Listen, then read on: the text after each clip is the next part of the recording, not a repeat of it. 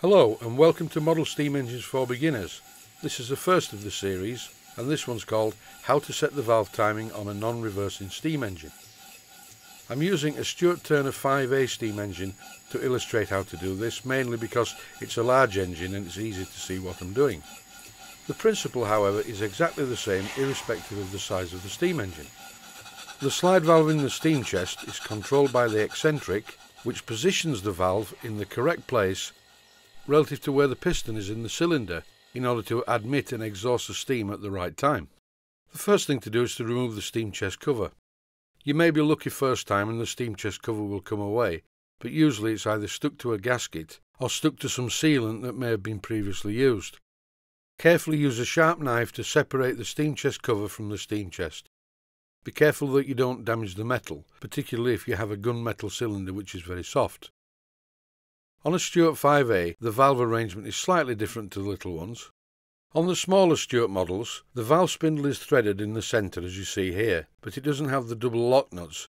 On the smaller engines, there's a threaded crossbar which sits in a slot in the valve, and all you have to do is rotate the valve spindle to make the position adjustment of the valve.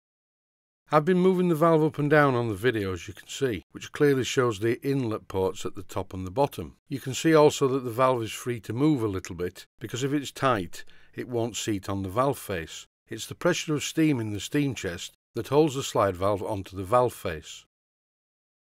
Next, as you rotate the crankshaft, have a look what the valve's doing. At bottom dead centre of the piston and top dead centre of the piston, the valve must move equally. So if you have a look at the ports, they must be uncovered equally at both ends of the stroke.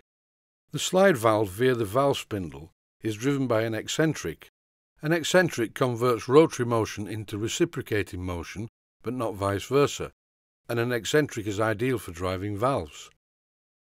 We need to have a closer look at this eccentric and understand the relationship between where the eccentric is and the crank pin, which is connected to the connecting rod and via the piston rod directly to the piston. The setting of this eccentric, which will be covered very shortly, is critical. If it's not set right, the engine will run very badly. When you get it perfectly right, it will run very well. When setting the valves, always rotate the engine in one direction only. Never go backwards, because any backlash in the chain will not give you a true reading when you're looking at the valves in the valve chest. This video about valve timing is a little back to front. There is a reason for this. It's just to try and make you understand what's going on before we get down to the nitty-gritty. The first thing to do is set the eccentric. The eccentric needs to have the highest point of the eccentric set at 90 degrees to the crank pin. If you look at the eccentric that's just been on the video, you'll see which is the highest point. The relationship between the eccentric and the crank pin sets the direction of rotation for the crankshaft. With the highest point of the eccentric set to 90 degrees from the crank pin, this is in a good enough position to be able to set the valve accurately. When setting the valve, make sure that it uncovers the ports at the top and the bottom equally. This is very important, it has to be in the middle. Don't worry if it wobbles around a little. As I mentioned earlier, the slide valve has to have some float. Once you have the valve in the correct position, rotate the crankshaft. Adjust the slide valve position so that the top inlet port is just cracked open very slightly as the piston gets to top dead centre. And similarly, do it with the lower port. Adjust the slide valve position so that the bottom inlet port is just cracked open as the piston reaches the bottom dead centre. Adjust the valve as necessary to get this to happen. Then replace the steam chest cover and connect a compressed air supply to the engine. Don't use too much pressure, you just need the engine to run nice and slowly so you can see what's happening. Now you need to adjust the eccentric slightly to achieve the type of admission that you require for the steam engine application. Next we need to connect the compressor to the engine, but with not much pressure, just enough to hear the admission at each end of the stroke. You should be able to see what I'm doing here without me speaking about it. So I'd like to say one or two things about steam engines and admission. You do not necessarily want the steam to enter the cylinder when the piston is at top or bottom dead centre at each end. What you need to do is have the steam enter slightly before, which cushions the piston and pushes it back down the cylinder in the opposite direction. When live steam is admitted to the cylinder, it immediately starts to cool, and as it cools it expands, and this expansion gives an extra kick to the piston and really bounces it down the cylinder. You don't get this effect with compressed air. That's why steam engines always run much better on live steam, provided they're built right and set up right in the first place.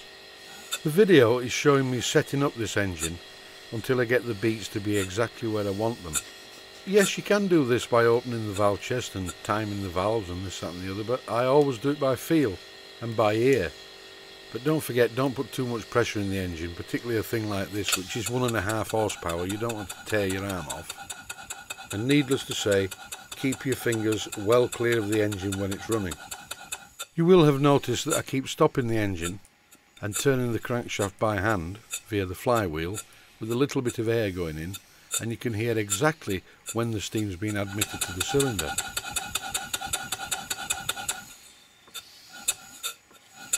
If you foul up and turn it the wrong way, just start again. Remember, always go back to the starting point, and the highest lobe of the eccentric needs to be at 90 degrees to the crank pin.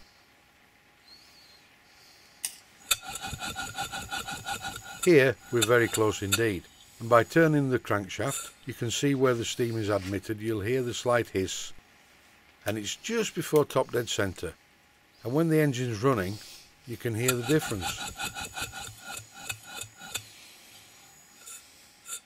It's time now for a final tweak, a very minute adjustment that makes all the difference. When you get it right, the exhaust beats will be very even,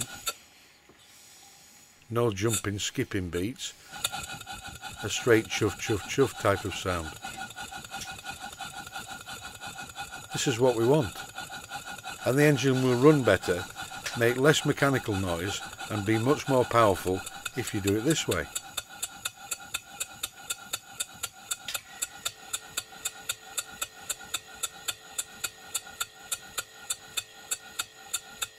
Thanks for watching. I hope you found it useful.